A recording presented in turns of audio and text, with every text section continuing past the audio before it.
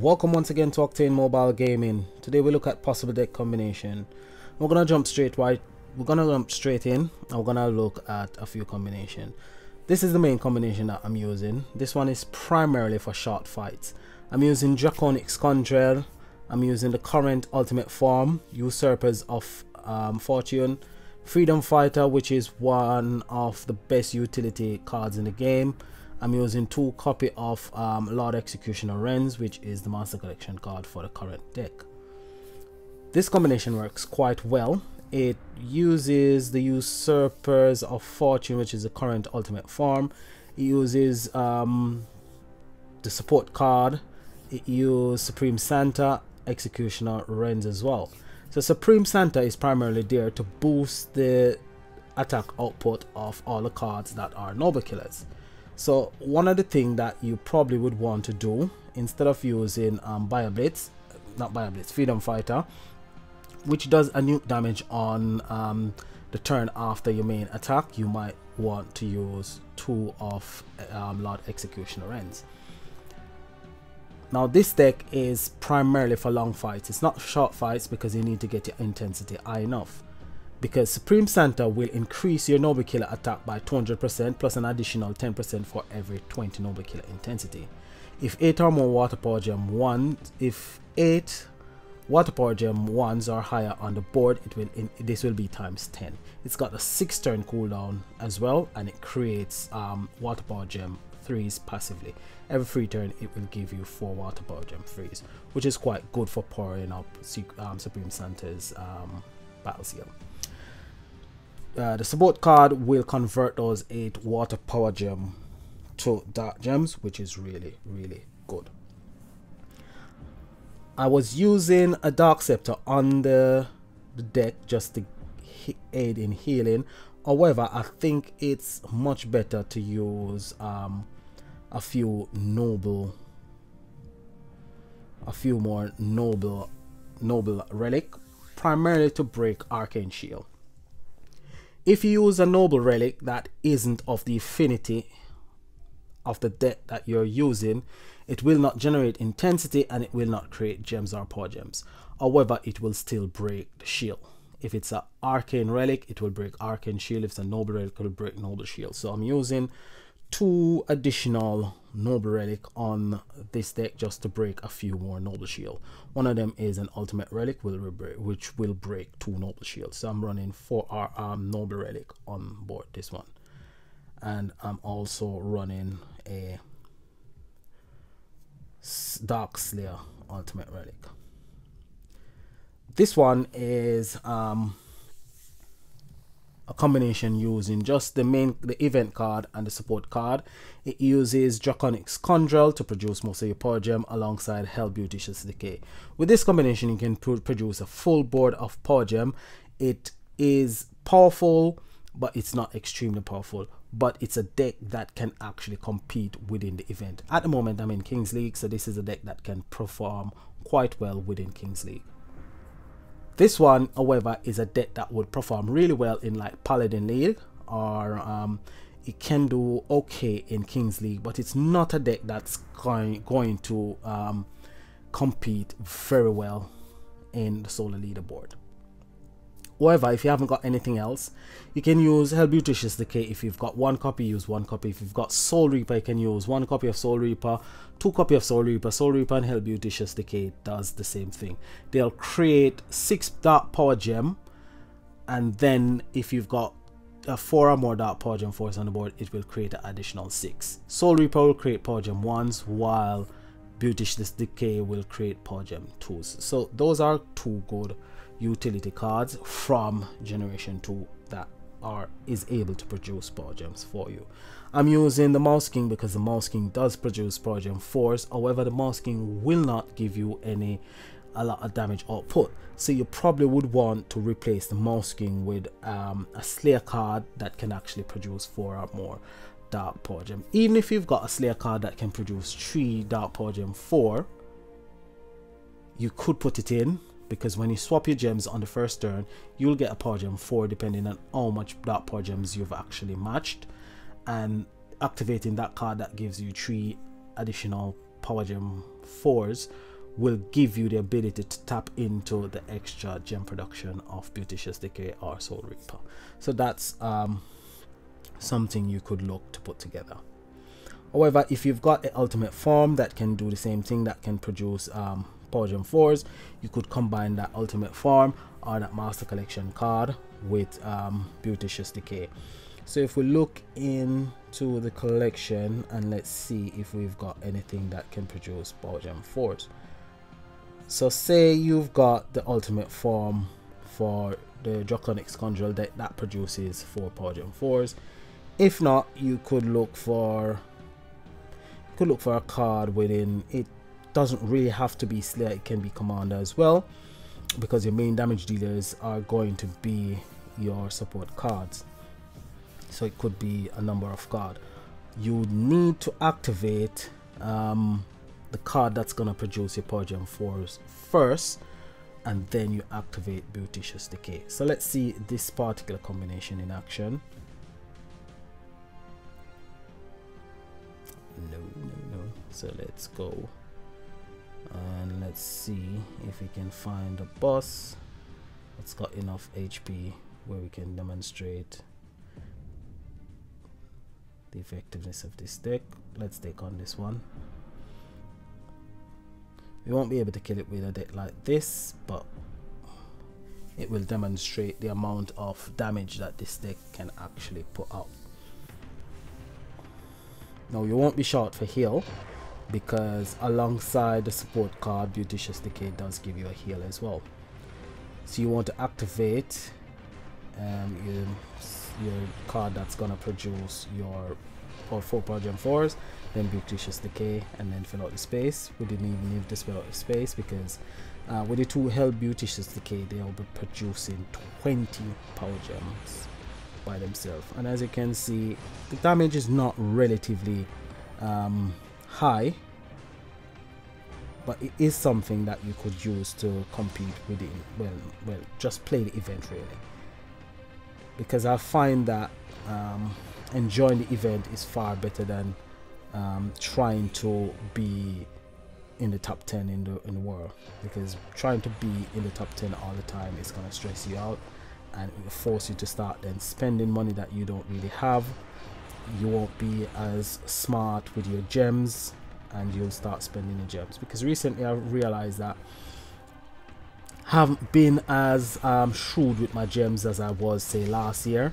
Last year I was far more better at conserving my gems. So I done a calculation yesterday and I realized that I've been spending over 7,000 gems each event, and that wasn't really a wise thing to do. So now I'm gonna start going up to tier 3 of the main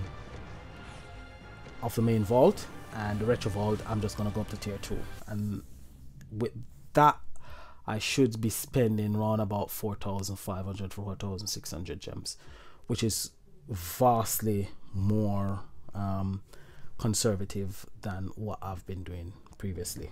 So that's the cheap and cheerful combination. So let's have a look at the main combo. So the main combo will deal far more damage because it's using more cards from the current event, plus it's got the killer skill. So the killer skill give you a 900% boost, damage boost to all your cards on the deck, which enable your deck to actually deal far more damage without than if you haven't got the killer skill. So the killer skill is really important, and that's one of the reasons why I try to collect as much of the killer skills as possible. The killer skills in the meta now is more powerful than the killer skills before, because the killer skills before actually give you a 400% increase, while the killer skills now give you a 900% increase. So if we look at Usurpers of Fortune, you will see that the increase docks their damage by 900%, while Bio Blitz will only increase it by 400%. And that's the difference between the ultimate forms of old and the ultimate forms that we have had since the end of December. That's what makes them relatively more powerful. So that's the main deck. Let's see if we can see this deck in action. We have to find a boss with really high health, one that's we're gonna fight for quite long, and then that will demonstrate. Okay, so here is one Apollo, and we're gonna use this deck. We use 3 keys, and as soon as you get up to about 200 intensity, you want to start to activate your Supreme Santa, because around about 200 intensity you're going to start producing quite a bit more damage output. However, do use your chip damage. So activate your cards as often as possible to do chip damage. Chip damage is quite important. It helps you to deal a bit more damage over time, rather than just keep on matching gems and only activating when you've got enough intensity.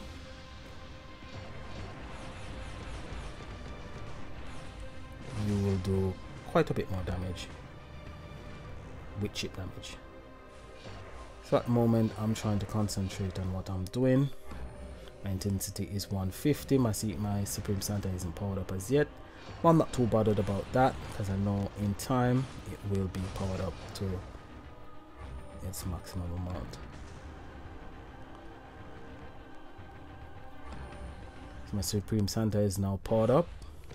What I need is now 8 water power gems on the board, which I've got, so I'll just activate all my cards. And my support card should actually override a few of those water power gems. And 19 trillion, 22 trillion, 35 trillion, so you can see the damage output of the cards at the moment. So around about 400 intensity, we should be producing far more damage than we actually are at the moment. So just need to get up to 400 intensity. We've got 2 seconds remaining. We need to power up Supreme Santa. Oh no, I'm running out of time. It does take a lot of concentration. However, I don't think I'm going to do it because I'm running out of time. So it does depend on time. So we're gonna go back again, and this time when we go in, I'm gonna try and get up to 400 intensity before time runs out. So we're gonna jump right back in.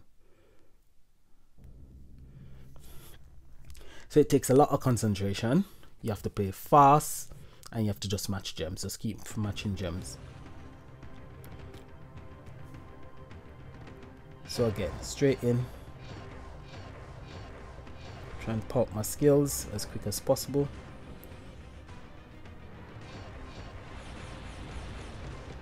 Not gonna activate my support card. I don't want to override much of the water gems, because I want to power up my Supreme Santa. It's almost powered up.